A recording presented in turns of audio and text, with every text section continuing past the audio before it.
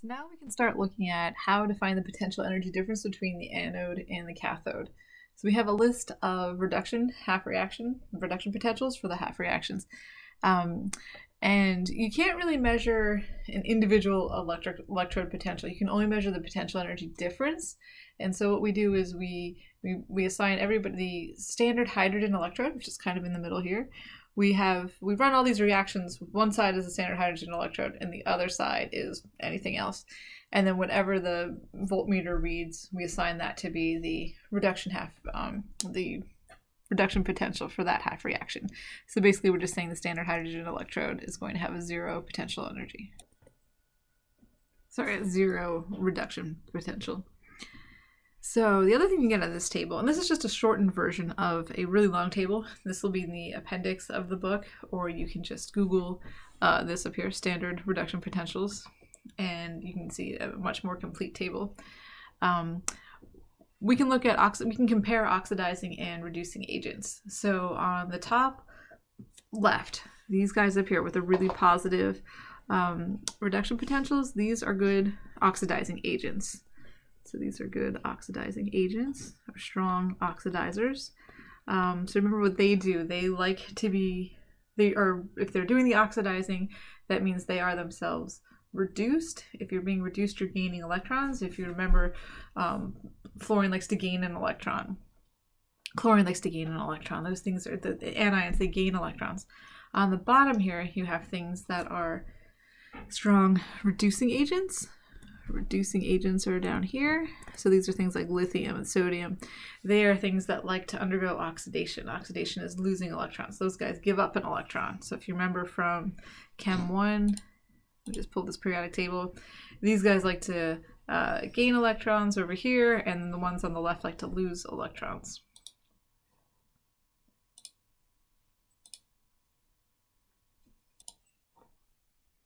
Okay, so you can compare oxidizing and reducing, the strength of oxidizing and reducing agents there. This is one more electrode potential you might want to add in there. We're going to need that from one of the exercises that we do. So add in magnesium. And again, if you had a more complete table, that would be in there. So just to summarize again, standard hydrogen electrode has a potential of 0, and everything is based off of that standard hydrogen electrode. So these are the numbers that we're going to be using to compare the cathode and the anode. You don't have to change the number, so when we plug it into this equation I'm going to show you down here, don't change the signs. If it's negative, keep it negative. If it's positive, keep it positive. So the cell potential could be found this way. The E naught cell, that's the cell potential, is the reduction potential of the cathode minus the reduction potential of the anode. We're always using the reduction potential, so you don't have to try to flip the sign to make it an oxidation potential. We're always using the reduction. So cathode minus the anode. When you look these up in the table, when you take your reaction, you split up into half reactions, you're going to have an oxidation and a reduction reaction. In this table, you're only going to see the reduction potentials. You're only going to see so the oxidation one is not going to be in the table as it's written in your reaction. So you're just going to compare the species that you're looking for, even though the anode is going to be flipped. Don't change the sign. You're just using the reduction potentials. So it doesn't really matter that it doesn't match exactly. So cathode minus anode, always use the reduction potentials. And this is an intensive property. So potential energy per unit charge, this is an intensive property. It's independent of how much you have. So after you balance your reaction, you may have like a 2 in front of your zinc or something. Don't worry about that. That doesn't factor in anywhere here. Just pull out those numbers. Don't change them. Whatever's in the table, that's what you want to use. So you don't want to change that at all. Here's just one example you can look at. So we have our anode over here, we have our cathode over here. This is just the standard hydrogen electrode. And so if you wanted to figure out what the cell potential would be, you can look up the anode over here. So we have zinc and zinc 2+. So you want to find that one in the table. So if you go back to the table, and I just zoomed in on this table, you can see here I have zinc and zinc 2+. This is the reduction potential, even though I have an oxidation in that reaction. That doesn't matter. Just look up whatever number that is. So I'm looking at for the reaction between zinc and zinc 2+. So it's negative 0.76. So this one, the E, reduction potential of the anode was negative 0.76, and the E naught of the cathode is a standard hydrogen electrode, so that's just going to be 0. So to find the E naught cell, I want the cathode, which is here, 0 minus the anode, which is negative 0.76. So that gives me a positive 0.76 volts for the cell potential difference. So even though this is an oxidation, one of these has to be an oxidation reaction. When you look that up in the table, just look up zinc and zinc 2+. So again, when I go back to that table, I'm just looking up, here we go, zinc and zinc 2+. Just pull that number right out. I didn't change it at all. It is whatever it is. So let's do another example here. We can take the cell diagram. Remember what the cell diagram really means. This is the anode on the left, and we have the cathode on the right. Oxidation happens at the anode, and reduction happens at the cathode. You could just look those numbers up as they are, since you know that you're just going to do the E naught of the cathode minus the E naught of the anode. Those knots just mean you're under standard conditions. Cathode minus anode. So if you want to look those up in the table, we already did zinc, right? We already looked zinc up before, and that was negative 0.76 volts. And if you wanted to look up the copper to copper 2, we're over here. There's copper and copper 2. So that's 0.34. So this is 0.34.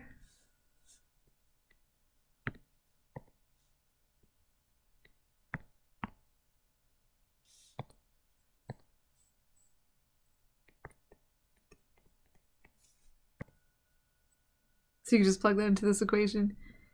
Cathode over here minus the anode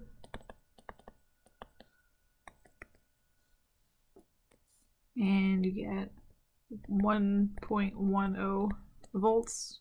So when you're adding and subtracting, you're looking at the number of decimal places. So I had 2 decimal places here, 2 decimal places there. So I'm going to end up with 2 decimal places there. If you want practice writing out the reaction, which is never a bad idea, we can write out the reaction here. Since this is the oxidation half reaction, I know I want zinc to zinc 2+. I'm going to lose electrons. That's oxidizing. Gain electrons. That's going to happen with the copper. And so I gain 2 and I lose 2. So I end up with zinc solid, copper 2+, zinc 2+, and copper solid. So they didn't ask for that in this problem, but I usually do ask you to do that. So, but the point is just knowing the how to interpret the cell diagram here, this notation.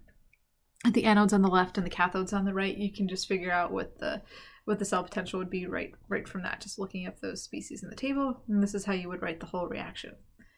In this problem, it's a little bit different. They're asking you to find this reduction potential. That's usually in the table. This is not in the table. This time they give you the E cell, right? And then you're trying to find the E naught of the anode, right? This is our anode because it's on the left, and this is our cathode.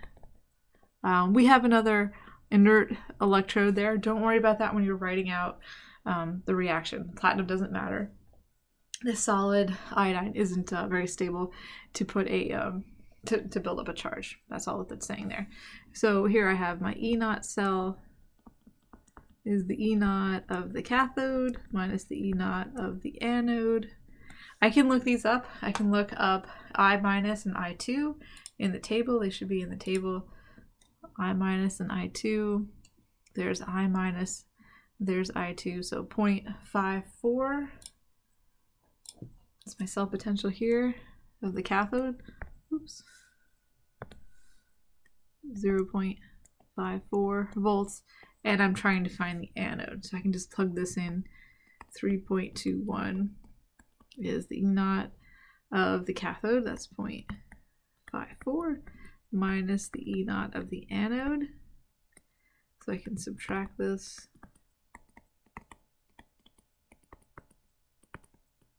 Careful with your signs there, don't drop that negative sign. This becomes 2.67 volts, but that's negative the E naught of the anode.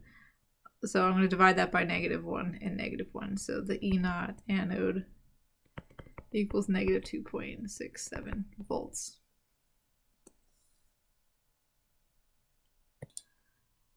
I guess we have time for one more. Same kind of problem. You want to figure out who's now, except instead of giving it to you in the cell diagram, you have to figure out the half reactions. So here you have I minus and I2. That's a good place to start. I minus and I2. So you want to balance this 2 electrons. And then, so obviously looking at that, you're losing electrons. This is oxidation. That's your anode. And so you can look up the E naught of the anode for this guy. And then the other half reaction is going to be whatever else is left over there. H2O. So balance everything other than hydrogens and oxygens. That's all we have here. So then you're going to balance oxygens by adding water. And then balance hydrogens by adding your H+. So you end up like that. And then you want to balance your charge. So we have 4 electrons. You are gaining electrons here. So this is reduction. This is the cathode. So you can look up the E naught of the cathode in the table. So we're going to look up iodine first. Iodine 0.54. Here I have I2 and 2I minus is positive 0.54. 0.54 volts. And then for the water, you have 4 electrons, oxygen, and H+.